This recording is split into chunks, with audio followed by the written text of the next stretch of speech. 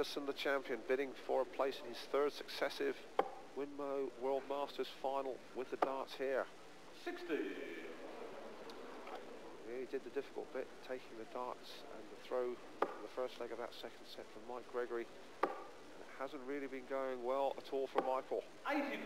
since he let that second leg of the first set slip away. He hasn't quite recovered from that. Anderson finding 100. treble just a little elusive until that last start of that final three throws.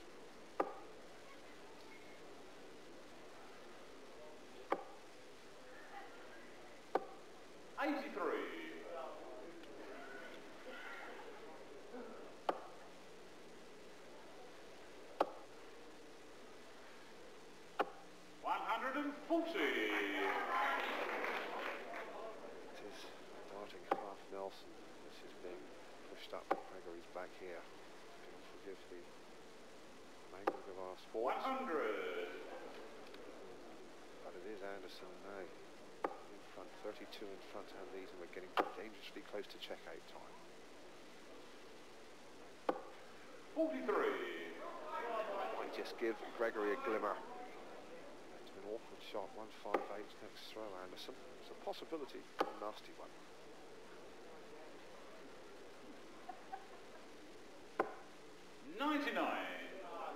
Bob requires 158. 158.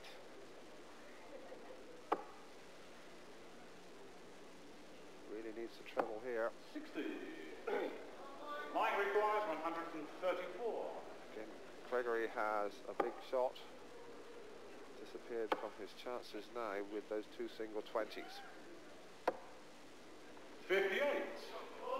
Bob requires 98.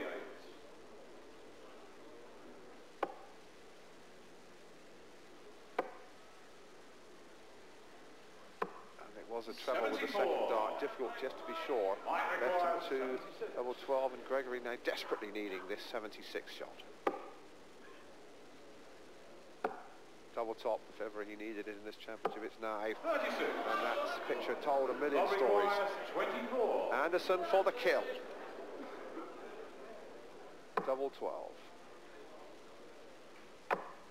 Double 6 is getting melodramatic. There it is. Second set. Well, what about that one? Gregory seemed to be sailing. He missed his doubles in the first set.